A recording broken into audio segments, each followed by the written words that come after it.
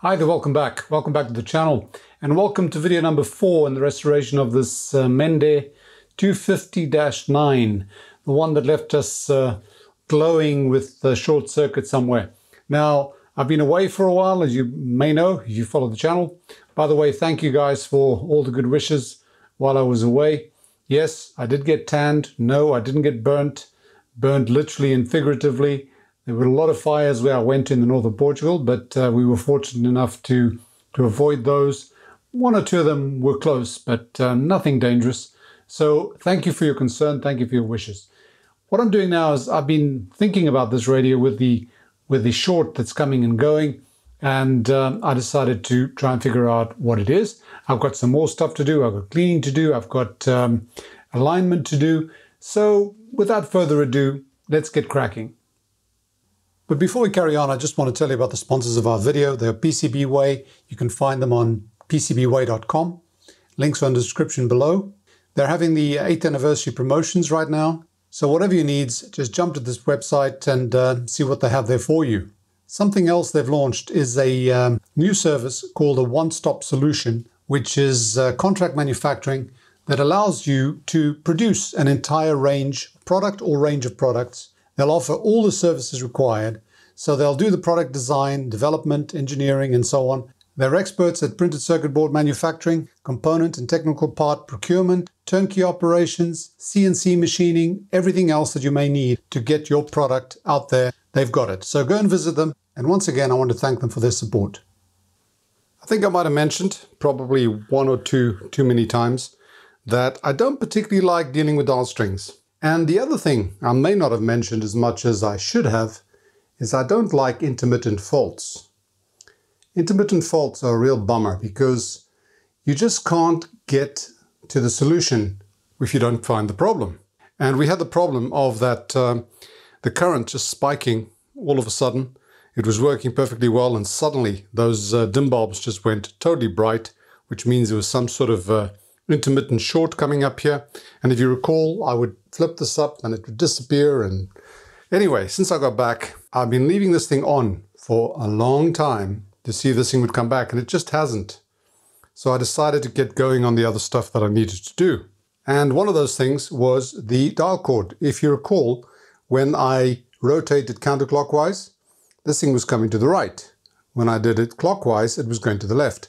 Doesn't make much difference, as long as you know the convention, but it just doesn't feel right. So what I had to do was to correct that. Now you can see counterclockwise, it moves left, clockwise, it moves right.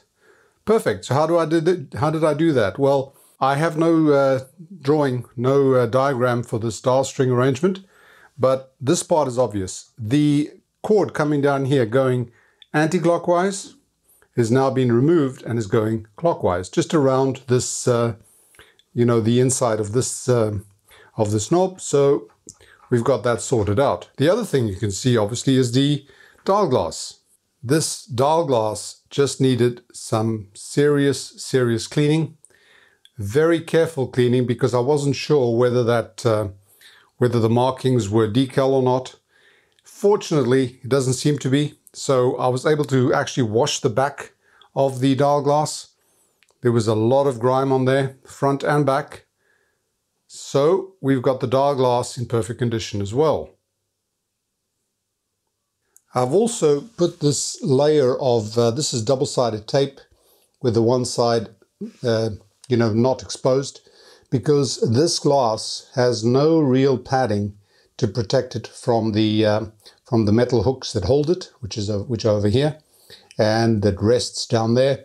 The other thing I realized is they had a little spacer down here, because this glass has to be raised a bit or you get a problem of this thing scraping on the top of that of the spindle.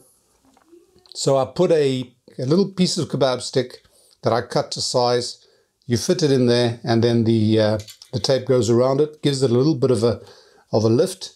And what they had there was some sort of sponge which was completely rotted, as was all the tape around here. So we've got that looking good as well.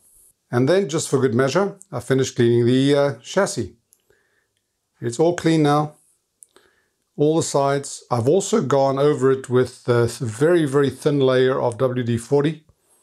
I just sort of paint it on and then wipe it off. I find it gives it a really protective coat, but it also gives it a beautiful gleam, which is cheating, but I like it. So I've done that. So what we've got now is we've got this radio looking pretty spiffy. Everything that needs to be swapped out, I believe, is swapped out. I just need to find out what the problem is with that excessive current spike that we're getting. And I'm just going to keep at it. I'm just going to keep leaving it on, and when it spikes, hopefully I can get it to repeat itself. So what I need to do now, I think, will be an alignment. The instructions on this particular radio for the alignment have actually been sort of compacted into the schematic as well. So according to those instructions, we have to adjust these two guys. That one there, that one there, that one there, that one there. That's it. Those are the two IF transformers, the first and the second one. And they're very easily accessible from the top here. I'm not sure whether they are tightly, I don't think they are. There's actually a little string on there, so I don't think there's a lot of wax on there. I think maybe they were even a little bit loose, which is why someone puts a bit of string in. But I want to inject the signal slightly differently on this one than I usually do to see if it works. Let me show you what I mean. The IF frequency on this thing is a little bit unusual again. It's not 455 as most of the American radios are. It's not 460 as most of the German radios are. This one's actually 468.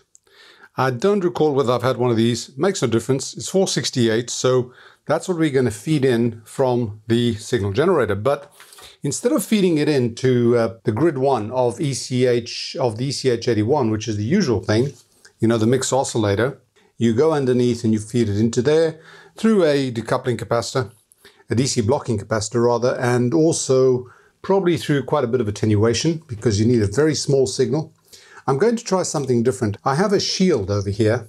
This is a tube shield, and I've wound some wire around here just to make contact the shield to this wire over here. And what I'm going to do is I'm going to put the shield over the ECH81, and then I'm going to connect the signal generator to it and to ground, okay, which is sort of anywhere on the chassis. There we go. So what I've done is I've actually capacitively coupled the signal coming in into the shield. That should work. It should work because what you normally do with the FM tube is precisely that. You'd normally just lightly couple, they call it, to the FM tube. This is not the FM tube. This is the mixed oscillator for the AM. So I'm going to try that, and I'm going to feed the 468 kilohertz into here and see if we hear it. If we do, I might start using this method because, first of all, it doesn't require any attenuation because it's not a direct couple to the mixer input here. It's lightly coupled, and what you're getting really is you're inducing that signal into the tube, which means that it'll go through and be tunable by this IF transformer, this first one, and then the second one going through to the end there. So if I can do this and it works well, this is certainly a lot easier than, you know, having to find the pin at the bottom. Sometimes you have to solder a little wire at the bottom to make it easier to get to it. And this might just become my go-to method. I might even make a, you know, more complete or more professional shield cover on here so that I can just connect the signal generator to it. The signal level will be quite high. I'm not sure how high it's got to be. So what I'm going to do is I'm going to give it like, I don't know, 10 millivolts RMS and see what it's like. Now this is coming directly from the signal generator. It's going through no capacitor because the lightly coupling doesn't do a coupling. It's just a capacitive coupling in itself. And it doesn't need attenuation, I don't think. We'll see just what sort of level we need, and then we'll start adjusting these cores to see if we can peak it. So let's get this set up. Right, 468 kilohertz. I've got 10 millivolts. I'm not sure how much that'll have to be. I'm going to put modulation on. It's AM modulation. The frequency, well, 400 hertz, 600 hertz, whatever you want to hear. And I'm going to give it 30%. And we're going to hit it. And the signal is here. I'm going to put this over the ECH81. Connect that to the shield, and the ground will just go to the chassis somewhere. The speaker is coming in here. I've got these two connected to the speaker terminals. I've got that on speaker, and that's coming to the AC voltmeter, which I put on AC.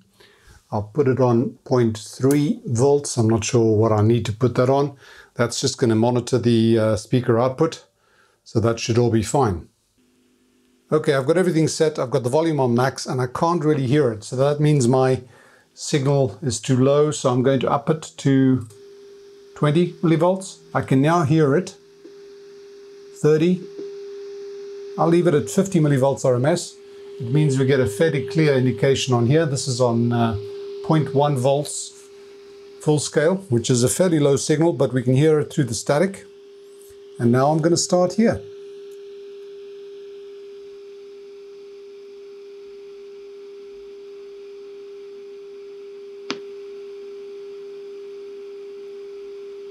There's my peak. I've got a bit of an improvement. Let's try this one here.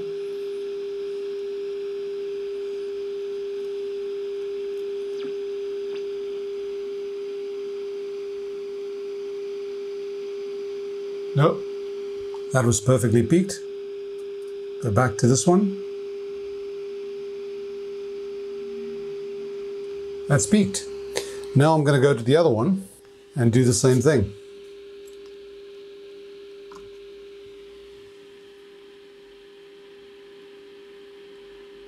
Oh, we've got a bit of an improvement. That's a peak.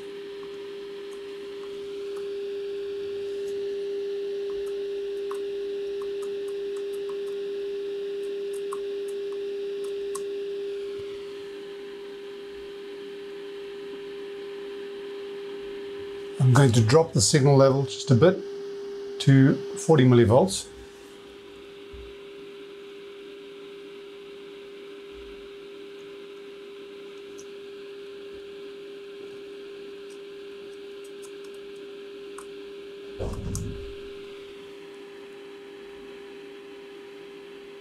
There's my peak. Just adjust that one again.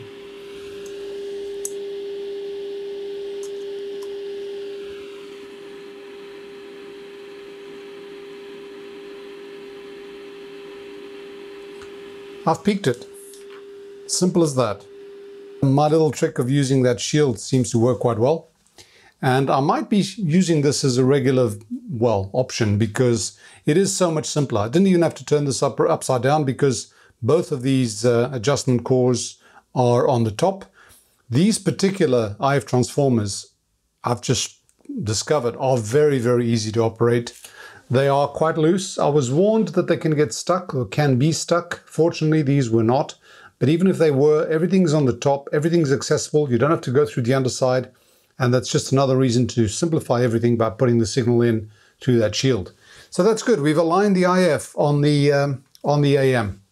How simple can it get? And so far, I still have not got my dim bulbs flashing like crazy, which, I mean, I know this sounds crazy, but I really did want it to happen because I do want to find that fault. It's always a bit distressing when you just cannot find what's wrong with something. And we find out what it is when you've got everything back in the cabinet and it's all set up. So, okay, IF alignment done. Well, it looks like I got my wish. Watch this. I was just preparing to do an RF alignment when everything just went very, very bright. You can see the lamps over there. And what I've done is I've actually disconnected the B+. I removed the two connections to the selenium rectifier. So the secondary is coming out just by itself. It's not feeding anything, and we've still got the short. So it might be the power transformer that's shorting internally, but I'm not going to arrive at that conclusion just yet because I need to do some more testing. I actually removed the secondary so that the secondary is open on the one end. It still lights up. I removed the heater connections, so it still lights up. I just wanted to make sure that the secondaries weren't intermittently shorting. Doesn't seem to be the problem. It's in the primary circuit. And the strange thing is I'm measuring, let me switch that off. I'm getting nervous here. Okay, what I'm measuring when I take the power socket and measure across it, I'm measuring 47 ohms when this thing's set to 240 volts. Now that's not unusual. I actually thought it was a bit low, but then I checked with some of my other ones. I've got another GRUNDIG here that's 46 ohms. So that doesn't seem to be the problem. There's something strange probably happening in this wiring back here, maybe back here. So what I'm going to have to do is just to dismantle this whole thing. If necessary, I can probably find a donor transformer. This is not too difficult to find. I might have one lying around, or from an old radio that's not going to be used. Anyway, I've got to look into this, and right now I'm not going to be able to do that because I've got stuff to prepare for my return from my vacation. So I'll probably be doing this early next week. We've done the IF alignment, which I wanted to do. So I'm going to stop this video now. I know it's short, but I need some time to look at this carefully without any stress. You don't want to mess around with this when you're stressed out about other stuff. And I am, because I'm going back to the office on Monday. So I've got stuff to get in order after the vacation. I need a vacation after the vacation.